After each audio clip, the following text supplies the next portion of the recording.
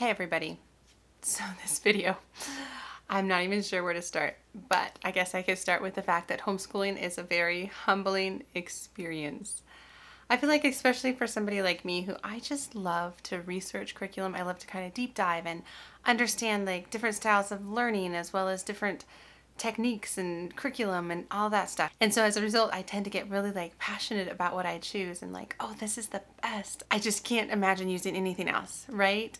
And so I get like that. And the problem is when the curriculum just doesn't work, when it doesn't work for my kids, or when it just doesn't work for whatever reason, it's hard for me to let that go.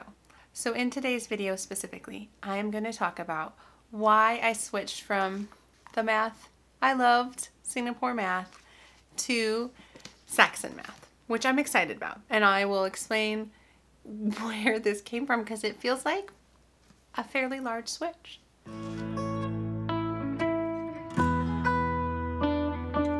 So hi, my name is Angie. Welcome to my channel if you are new here, or welcome back if you've been coming for a while. I love making homeschool content for you guys, and I love explaining why I make all the decisions when it comes to homeschooling. So where to start? Let's see. I think I'll start with kind of the backstory of our math journey with my oldest, and then I'll get into kind of why I made the decision to go specifically with Saxon. So I actually did make a whole video talking a lot about this when I was talking about choosing math curriculum for my kindergartner at the time. So my firstborn, when he was 5.5, I think, going into the fall, we went through 3 different curriculum programs that year. We started with Right Start Math, then we went to Math UC, and then we ended up at Singapore, specifically Dimensions Math. And I will link that video above so you can go check that out if you're interested. But I feel like that decision to go with Singapore Dimensions was really good. It fit him at the time. Right Start was just a bit too much, too many manipulatives, too much on me, especially with the current ages of my kids. Math UC was just a little too dry, and it was Mastery, which I felt like maybe he needed Mastery because Right Start really didn't work, but now I'm kind of questioning that. Anyway, and then we ended up at Singapore, and I just really fell in love with the way Singapore math is taught. I love the big concepts. I love really deeply understanding math and using mental math so the kids could do a lot of the things in their heads. And what they could do in their heads, they truly understood. It wasn't just like procedural, if you will. And so we were doing Singapore Dimensions, KAKB program, which I actually think I have a flip through, which I will link above if you're interested. And he was doing really pretty well with that. He did struggle a bit with the number bond system, which is kind of central to the Singapore method of teaching. He just had a tough time, even when we used manipulatives to kind of understand, well, you could break up this stick of 10 blocks and you could make 2 and 8, 3 and 7, 4 and 6, or you could go this way and it's 4 and 6 this way, and he would just be like, it just kind of overwhelmed him. But we kind of pushed through that, and we ended up switching to Singapore Primary Math, the US edition. I just was struggling a bit with the way Dimensions was set up and their teacher's manual, and that's shifted a little bit. So that's all well and good. But we did end up switching to the Primary Math, which I liked the home instructor's guide. I liked how it helped me teach him. So all that's good, and I feel like kind of the underlying message is that I liked the curriculum, and it was one that was really good for me to teach, which is important as a teacher, mind you. But we kept kind of stumbling again with the addition and subtraction facts and the number bond system. So I was like, okay. So as we were in primary 1A, I'm like, let's just pump the brakes, take a break, and we'll do addition facts that stick and subtraction facts that stick. And we did. And he actually did really well with it. I need to kind of go back through and remind him, but he was able to visualize some of those ideas. It was just like one way of solving those types of problems, and he was able to do it. When we kind of stuck with that one way of doing things, he did well. And so I liked that. So I was like, okay, he's got his number facts now, so let's hop back into 1A. And so we did that when we started out the school year this year.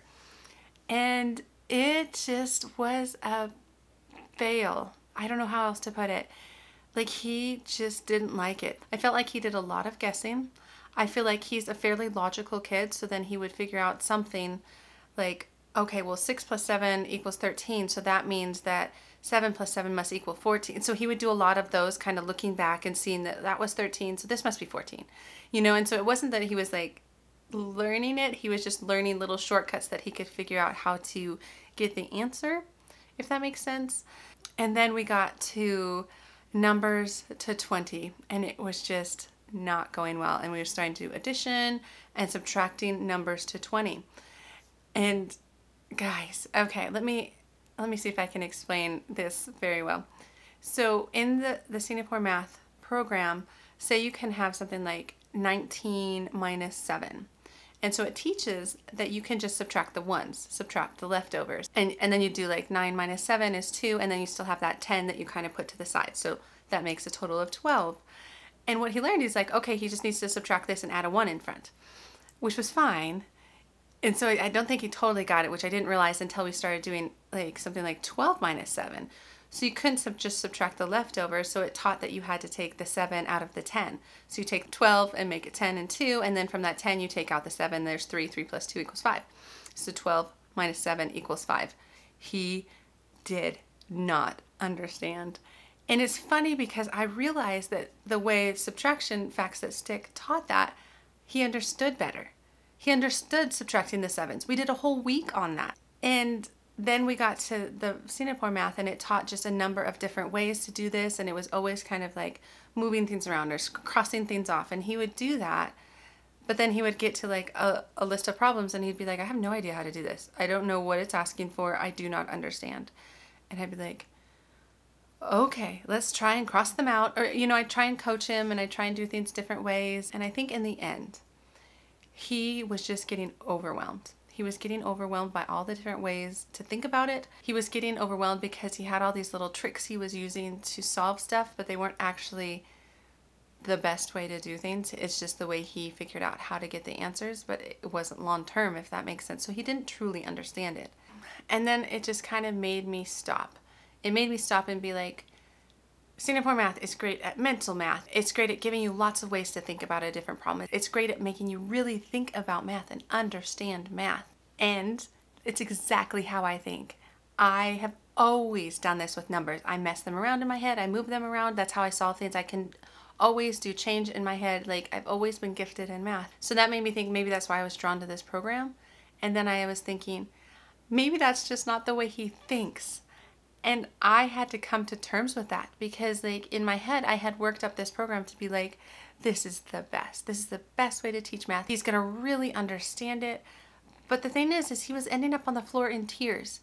The whole time he's saying, I don't understand what you're talking about. And I'd try and break it out a different way. I'd draw it. We'd get manipulatives.